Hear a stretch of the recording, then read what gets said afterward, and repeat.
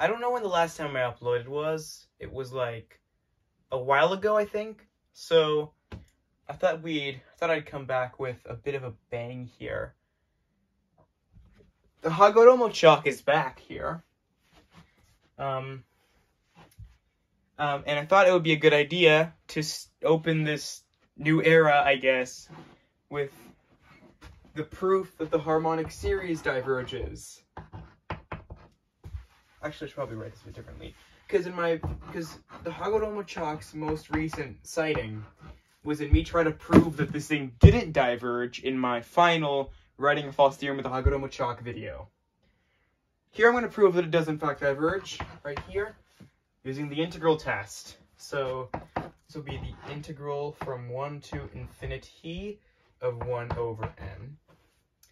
And this is equal to the integral from, actually no, this is going to be equal to the natural log of infinity minus the natural log of 1, evaluated from 1, evaluated from 1, actually no, that is, actually never mind.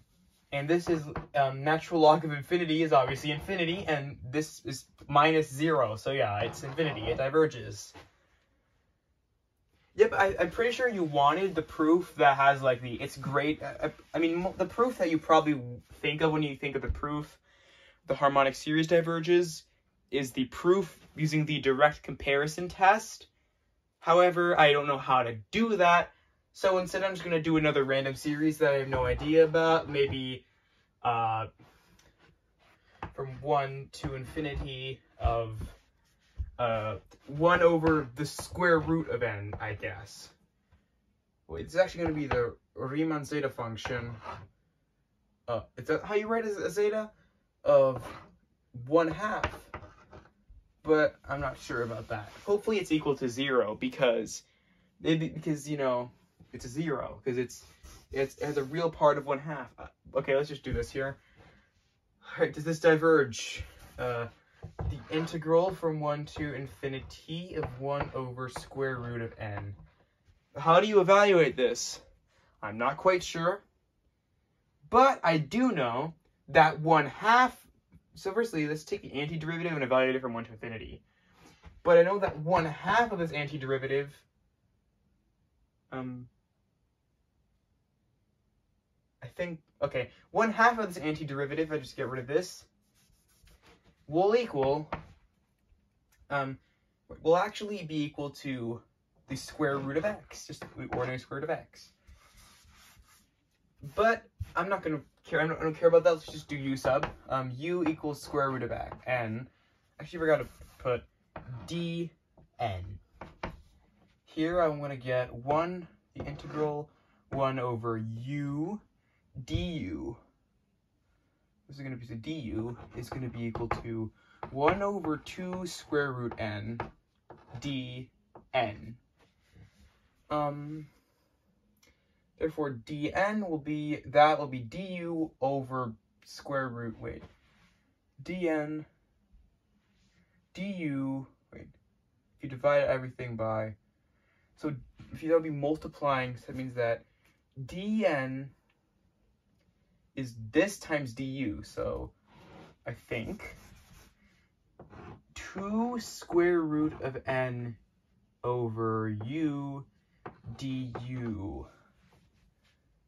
I think, maybe if I just divide both sides by du, so du divided by that, 1 over, actually never mind.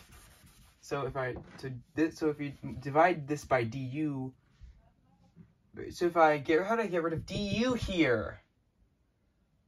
That's that. So if I divide everything by 1 over 2 square root of n, it'll give me dn. So du divided by, actually it's du over 2 square root n. And what is this? Well, actually never mind, because this is with I'm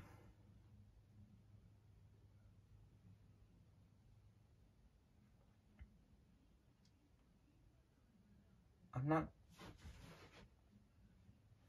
n here, actually no, n is just equal to u squared. So 1 over that, I don't know what that integral of that is. So let's try the limit test instead. The limit as n approaches infinity of 1 over square root of n. This will equal 0. Therefore, the limit test is inconclusive.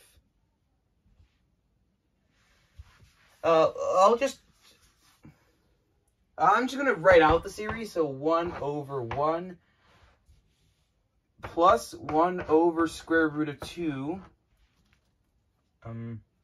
plus 1 over square root of 3. But let me actually think here. So it'll be 1 plus 1 over square root of 2 is the same as square root of 2 over 2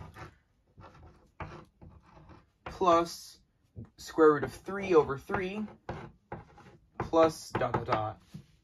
Actually, I'd probably just say square root of 4 over 4, so 2/4. So plus 1/2 dot dot dot. So yep, this obviously diverges.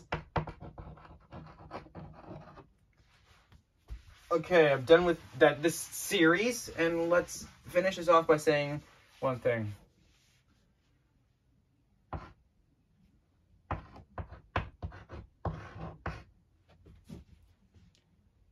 My next 2 videos will be focusing very greatly on this one very simple statement.